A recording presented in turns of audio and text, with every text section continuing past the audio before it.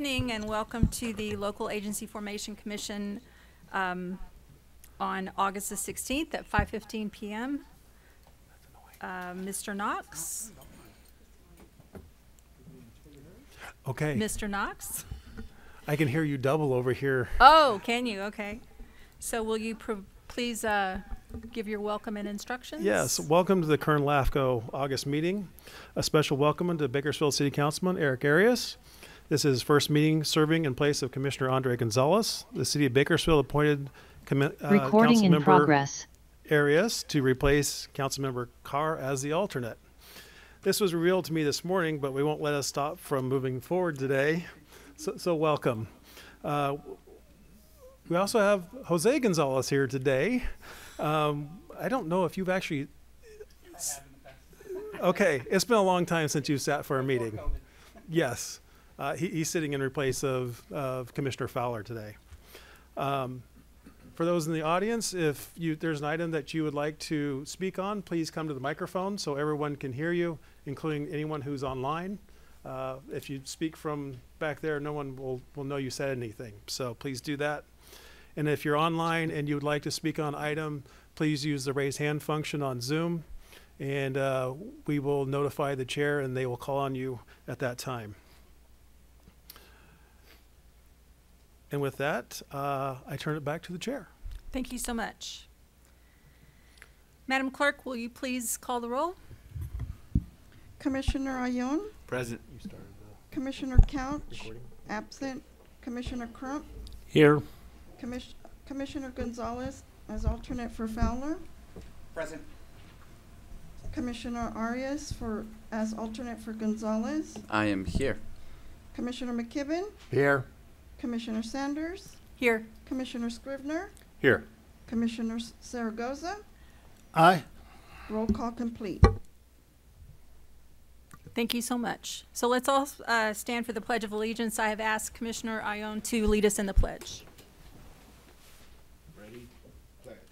I pledge allegiance to the flag of the United States of America and to the republic for which it stands, one nation under God, indivisible, with liberty and justice for all.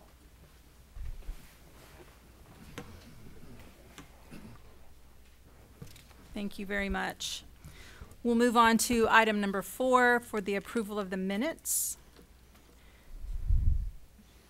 No changes from staff. No changes from staff. Any public comment on our minutes from May the 15th? Any commission comment or questions regarding the minutes? Move approval. Second. Approval by Scrivener and second by Crump.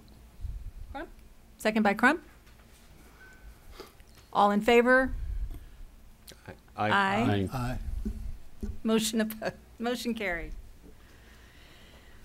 This is for public comments. This portion of the meeting is reserved for persons desiring to address the commission on any matter not on this agenda and over which the commission has jurisdiction. Speakers are limited to 2 minutes. Please state your name and address for the record before making your presentation.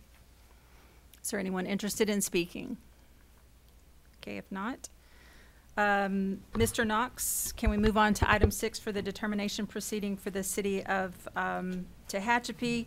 This proposal is to annex approximately 10.7 acres of land located at 21501 Tucker Road in Kern County, APN number 223-110-04. Surrounding uses are commercial, residential, and vacant. This annexation was initiated by the city for the purpose of receiving city services for future commercial development. This proposal has 100% landowner consent and a CEQA notice of exemption. Madam Chair, I'd like to recuse myself on this because the city is my client, so I'm going to leave the room for the moment. Thank you. Thank you very much. Give him a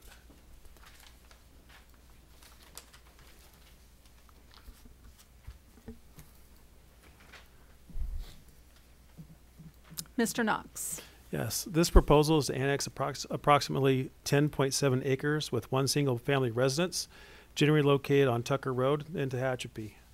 The agenda indicates 1.87 acres, which is incorrect, so that is a change. The surrounding properties are commercial, residential, and vacant land. There are no tax increases.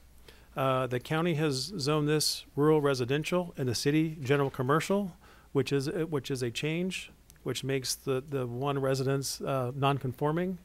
Our understanding is their idea is to develop it as commercial and tear the house down at some point, but that's not been finalized at any way at this point.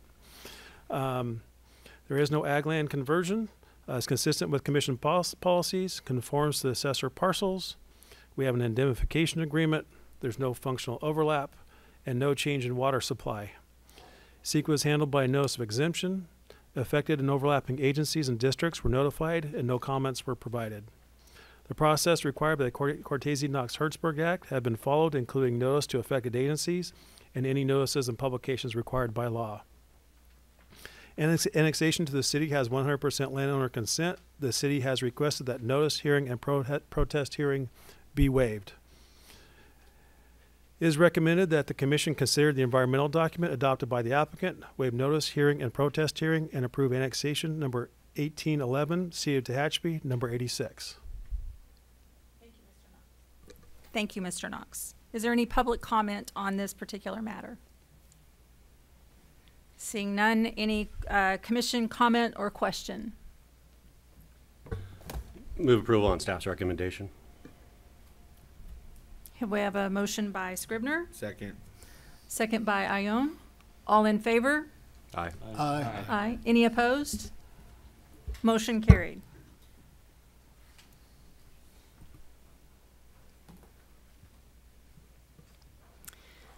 So second item under number 6 is City of Arvin Extension of Services. Consideration of the proposed extension of sewer services outside of the city's boundaries. The extension of service will be to one parcel zoned commercial of approximately 6.67 acres for the purpose of a proposed tire shop. CEQA is solved by notice of exemption prepared and adopted by the City of Arvin. Mr. Knox. This is a project that's been around for several years, bouncing back and forth between the city and the county, with multiple planners and administrators without much luck determining which jurisdiction this potential project should be built. Today, this proceeding moves forward with an extension of services for sewer, and the City of Arvin will soon be bringing forward an annexation of this property. At an undetermined time in the future, the property owner would like to build a tire shop near the corner of Comanche and Bear Mountain. This property is adjacent to the city and meets all the Cortese-Knox-Hertzberg requirements. It is within the sphere of influence. The property owner will pay the connection fees. The city has adopted a notice of exemption. Due to an oversight by the City of Arvin staff, the indemnification agreement nor the MOU with the property owner were taken before the City Council for approval. As a condition of approval, LAFCo will receive a signed indemnification agreement and a copy of the MOU and payment before issuing a certificate of completion. It is my recommendation to consider the environmental document and approve the extension of services for the City of Arvin, contingent on application for annexation, signed indemnification agreement, MOU, and payment. Thank you, Mr. Knox. Any public comment on the City of Arvin extension of services? Any commission comments or questions? Having none, can I have a motion, please? I'll make the motion. Okay. Second. Motion by Gonzalez, second by Ione. All in favor? Aye. Aye. Any opposed? Motion carried. Next up, we have notice of public hearings for the Kern Tulare Water District. I believe Mr. Knox will read all three of these, or excuse me, both of these together. Yeah, I'll make a joint presentation. Thank you. And I believe we can handle this with one vote as well. Okay. This is for a detachment of 9 parcels. Using the current lettering system, this is Kern Tulare's 32nd detachment. There are likely more that were processed by the county previous to LAFCo's authority, and I believe I see a pattern.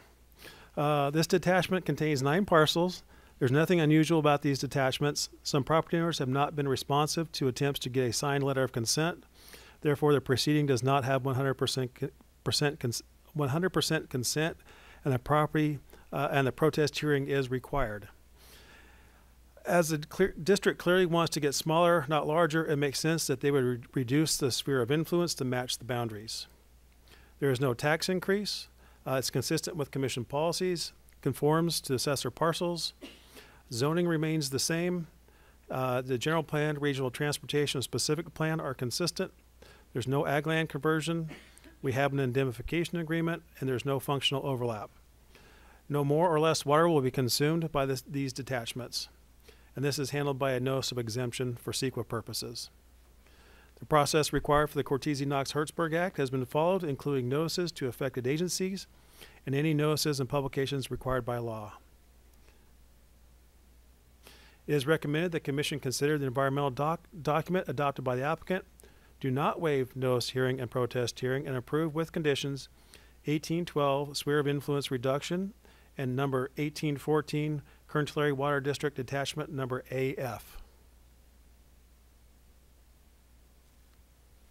Thank you, Mr. Knox. Any public comment on these two items regarding Kern-Tulare Water District? None. Any commission comment or questions? Question? Yes, sir. Um, Thank you. Mr. Zaragoza. Right. Just trying to confirm, what is the action? And you say a vote based on conditions. So the vote is to approve the CEQA document plus anything else? You are considering the CEQA document. You're not adopting it. Okay. They've already adopted a CEQA document, so we just consider it as a responsible agency, not lead agency. And then you're taking two actions. One is the detachment of the 9 properties. Second is reducing the sphere to be coterminous with the reduction in their district size. Right. The condition is the indemnification agreement. That's standard language within all our. We don't need 100% landowner consent? We do if there was a request for a waiver of the protest hearing. Without 100%, we're not allowed to waive protest. So we're going to have a protest hearing before the next commission meeting. Okay, so is it clear to say that the protest hearing outcome is not a condition? It's already written within law that if 50% plus one protest, the item dies, the proceeding dies. So our approval goes away? Yes. That wasn't clear. I thought it was a done deal, even though they're going to have a protest hearing. But what you're saying is, if the 50 plus 1 disapprove, this action is mute, doesn't Correct. go forward. Okay, as long as I know that, because that wasn't clear. And I know we've discussed this. I'll confuse you even further next month when we bring a formation which requires a vote by the commission, a protest hearing, and then an election. As long as this condition has that understanding by everybody before they vote, and just to confirm, because we do have a few extra newbies on our commission, the county line road splits up the property into, or the district into a Tulare County and Kern County area. It would appear the majority of the parcels are in the county of Kern. Therefore, Kern LAFCo is predominantly the lead, not Tulare LAFCo. It is, I believe, it's based on assessed value, Assessed value, I'm sorry. not quantity. not quantity of. Yes. Is that still true? Yes. Okay. So this action has no Tulare LAFCO ramifications of any type? They provided information to us on the assessed value of those properties, on any district, any boundaries, any tax issues with those that may be affected. So the assessed value is much higher than in the county of Kern, based Correct. on your research. Okay. Let's see here. I think that pretty much is it. And is the protest hearing a schedule like so many months afterwards? When do you think that they're going to have the protest hearing? We will send out the notice later this week, and I will do it the Monday before the next meeting. Oh, so we'll know by next meeting. Yes. Oh, And so good to I know. bring the results of the protest hearing back to this commission for you to accept, Okay, good. to confirm. Thanks for clarifying that, Blair. Agreed. Yep. Okay. Any other commission comment or questions? Okay, can I please have a motion to move forward with this? We're going to approve both items, as I understand it. Yes, this is to approve. So are we both. doing one motion for each or one motion for both? We can do it either way. One motion for both, One motion Motion for for both, both. please. as long as the minutes show Ma- that it included both items. Madam Chair, I'll move approval of staff's recommendation on items A and B. Okay, we have a motion by Scribner I'll second that. and a second by Gonzalez. All in favor? Aye. Any opposed? Motion carried. Moving on to agenda item number 8, report on the CalPERS 115 trust presentation. There was a referral by Commissioner Gonzalez to consider augmenting retirement unfunded liability by pre-funding a 115 trust. Mr. Knox. That was a referral by Commissioner Andre Gonzalez, not Jose Gonzalez. We now have to make sure we get that correct. At the May meeting, the chair appointed an ad hoc committee to address the CalPERS unfunded liability. A meeting of the ad hoc committee was scheduled for the same time as the canceled June commission meeting, but several of the commissioners were unable to attend. The meeting was postponed to a later date. As this is not a pressing issue, I have not rescheduled a time yet, but I will at a time where it works for everyone. As a separate but related note, we have received documentation from CalPERS that unfunded liability has increased from $698,000 as of June 30th, 2021 to $936,000 as of June 30th, 2022. This is a $238,000 increase, pushing our minimum UAL payment from $69,000 in this fiscal year to over $92,000 for the 24-25 fiscal year. I will remind you that CalPERS is always 2 years behind. Therefore, LAFCo is they're looking at they're showing us the numbers from 2 years ago. 2 years ago, in the middle of COVID, everyone lost money in the stock market, I think, but they did particularly bad. In the 2 years since, the stock market has rebounded and they seem to be doing much better. So hopefully we get some of this back. But still, it's a big jump to take in 1 year's time from 69 to 92,000. So that's if I do my math right, $23,000 more that we will have to spend this next year just on principal payment for our retirement system. Okay. Is there any public comment on this? Seeing none, any commission comment or questions? Actually, there's no vote required on this. I That was a didn't think- that was a mistake on Okay, the agenda. that was Sorry. my next This is question. informational. Okay, information only. Okay, so no commission comment or questions. Okay, moving on to general business. Approval of monthly expense lists, number 2304, 05, and 06. Chair, I do have one comment on the July monthly expense. The July credit card statement shows a personal charge that I mistakenly used the LAFCo purchasing card to buy several items for myself. A little embarrassed by that. After consulting with our accountant on the best procedure to fix this, I wrote a check to LAFCo for the amount to cover the costs. Thank Just you very so much. there's transparency and Okay, my mistake of spending LAFCO money on personal stuff. And anyway. so may I ask for any commission comments or questions? I'll move approval of items A, B, and C. So we have a motion by Scribner to approve items A, B, and C. I need a second. Second by Mr. Crump. All in favor? Aye. Aye. Any opposed? Motion carried. And moving on to item D, under general business, CSDA mid-year legislative report 2023. Mr. Knox. Included in your packet is a copy of the California Special District Association mid-year report. This provides a broad overview of top priority bills for CSDA. In reading these, you might notice there is not a LAFCO-specific bill on the list. LAFCo is working on language to address the indemnity lawsuit that happened in San Luis Obispo County a couple years ago. In addition, LAFCo is looking to clean up old principal acts that are unclear between the definition of subsidiary district improvement districts, zones of benefit, etc. Neither of these is expected to be seen in legislative form until at least next year at the earliest. I continue to serve on the CSDA Legislative Committee. As the only LAFCo person on the committee, I'm often looked to for perspective on LAFCo issues. This provides a unique opportunity to shape the conversation around the LAFCO-related bills. So I feel there's some good value in me continuing to be on that committee. Thank you, Mr. Knox. Any executive officer items you want to present? I have several. You warned me. I did. It's been 3 months since we've met, so a couple things have happened. A couple things are coming up. Let me start with what's coming up.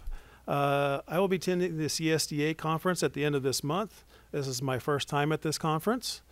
Commissioner McKibben, are you heading there this year? I hope to see you there.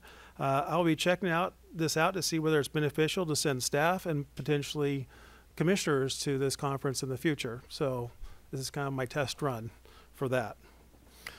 The other conference is the LAFCo conference. The early bird registration has passed. There are no rooms available at the conference hotel. You will miss the first day because we have a commission meeting on that Wednesday, sorry. But I don't want to discourage any of you who wish to attend.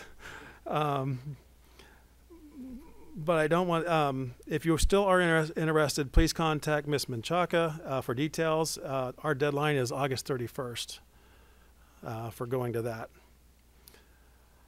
I have a hard time keeping track of when I've supposedly taken the ethics course. If you know you haven't completed your ethics certificate or haven't provided a copy to Ms. Menchaca, please do so ASAP. If you, like me, don't know whether your ethics certificate is up this year, please stop by and discuss this with Ms. Menchaca or after the meeting, or call her tomorrow. Call her in the near future, so we get that straight. At a previous meeting, I mentioned that we are looking for someone to replace Juliet Granger, who has administered our health reimbursement account since they were first implemented close to 20 years ago. We have found a replacement.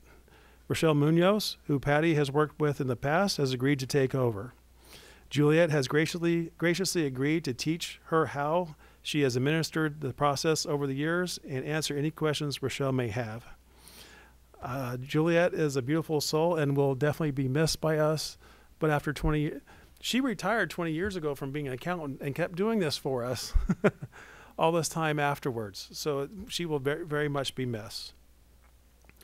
A person who's not going to be missed is Rebecca Moore, who is back working for us.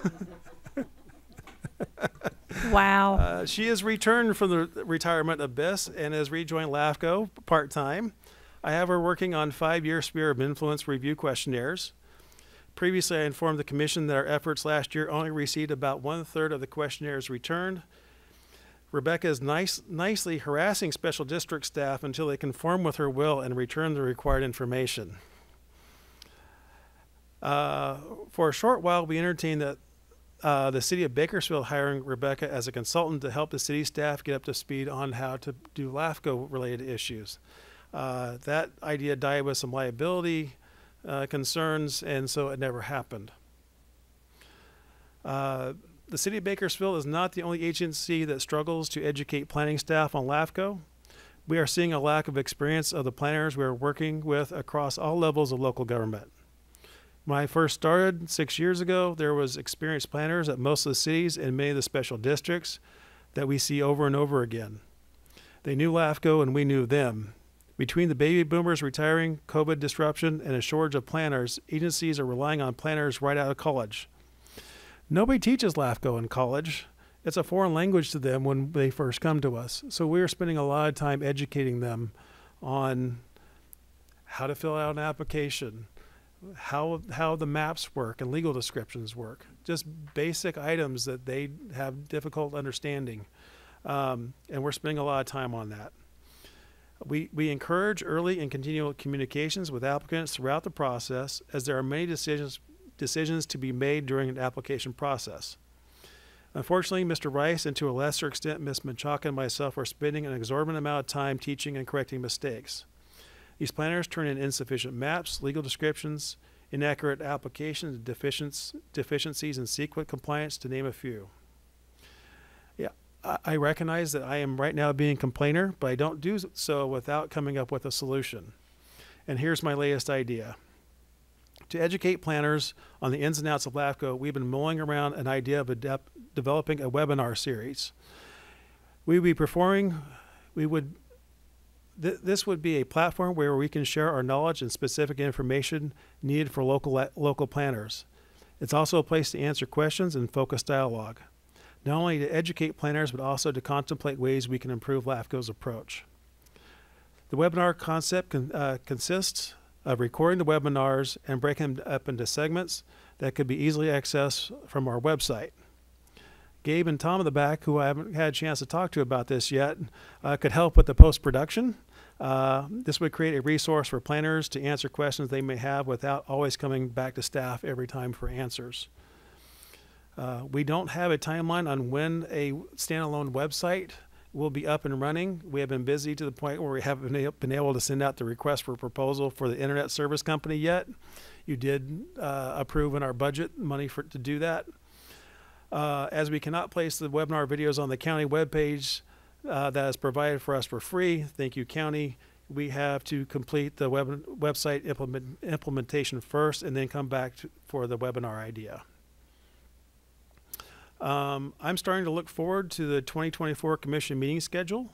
I recently had a conversation with Mr. Hallen with the city of Bakersfield about moving our schedule back to the 4th Wednesday next year. He didn't know if that was possible, but he said he would look into it. Moving to the 3rd Wednesday has complicated our notices, provided the commission with untimely AP and conflicts with items such as LAFCo's conference, which is happening this year. If you happen to see Mr. Hallen, encourage him to return to our historical 4th Wednesday schedule. Lastly, we are preparing to bring the formation proceeding for Lost Hills Community Service District to the commission at the next meeting. This is one of the most complicated proceedings we have seen in several years. I ask you to take extra notice of the agenda item when you get to your packet for the next meeting. And with that, our next meeting is scheduled for September 20th, and that is the end of my report. Mr. Knox, you're full of surprises tonight. Okay. I have a question. Okay. So Rebecca is doing the sphere of influence calls. What's her percentage of success? We had a third. I believe she's gotten, out of 80 districts, she's got another 15. Is that about right? She's doing good. Yeah. Yeah. She's making progress. Great. She's both calling them, sending them email reminders, and then calling them back again. I joke with her that she's the nicest mean person I know, which was perfect for her to stay on these folks and make sure it gets done. So It's her excellent history of LAFCo. And we love having her around. She's Absolutely. She's family. Absolutely. Any other commissioner questions or comments this evening? I was going to recommend that staff report to LAFCo next time and discuss AB 399. And it's currently being fast-tracked. It is going to affect LAFCo. Right now, it's a big issue with San Diego LAFCo. A water authority there wanted to, certain parcels wanted to detach from the San Diego Public Water Authority District. And unfortunately, it's being tied up in a bill. There's more than one or two items with 399. And LAFCo's against it, and basically would require not only a detachment vote, but a vote within the whole district to allow those parcels that want to detach. And the reason they want to detach is that they want to save money with another water purveyor. It's a farming bill, and majority of the farmers there, that a lot of them are avocado farmers, are in support of not changing anything. Basically would require LAFCo to have 2 concurrent elections.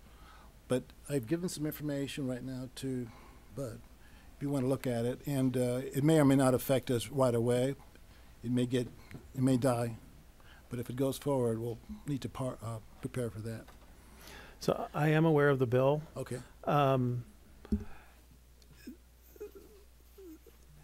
I think the situation for Cal LAFCo and for all LAFCos is this bill by performing these acts by legislation taking power away from LAFCo to do our jobs.